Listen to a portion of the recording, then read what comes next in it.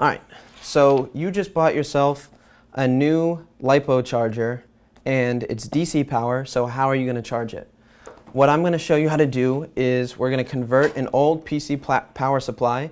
This is a 450 watt power supply used to power our 300 watt Lipo Charger.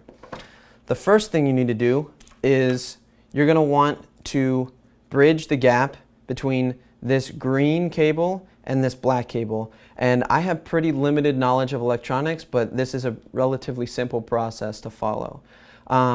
This power supply is expected to be plugged into a PC. It wants to be plugged into a computer. So it's not going to turn on if these cables aren't connected to anything.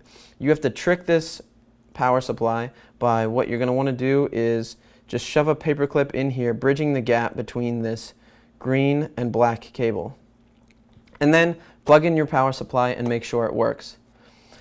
So what I'm going to do now is I'm going to take these main leads, find a lead that has a yellow and a black wire to it. We're going to clip these two yellow, these are the positive, clip these two black, that's the negative, and we're going to solder it to this XT60 connector.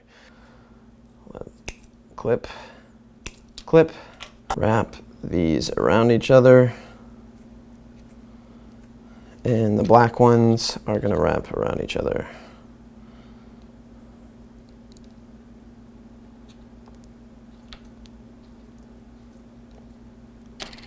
I've got my soldering iron heated up already, so I'm going to dip this in some flux. I definitely am not the best at soldering.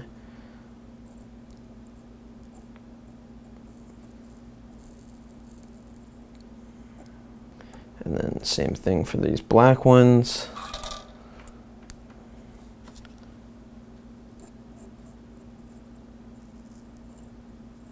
Put our shrink tube on first. Because once you're soldered to that XT60 connector, you're not going to be able to shrink tube to it anymore.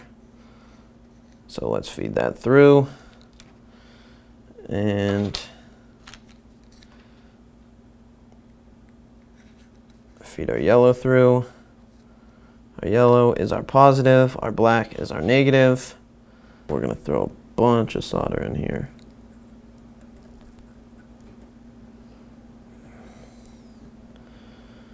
Alright, so one thing I didn't mention is it's probably a good idea to connect this XT60 to the other side so that the heat can dissipate through something.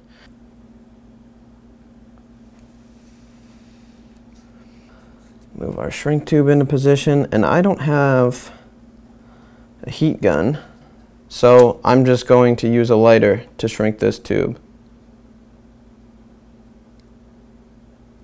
Alright, so remember, we used a paper clip to bridge the gap between this green cable and this black cable. We soldered up the yellow wire to the positive end of the XT60 and the black wire to the negative, and now we're going to plug it in and see if it works.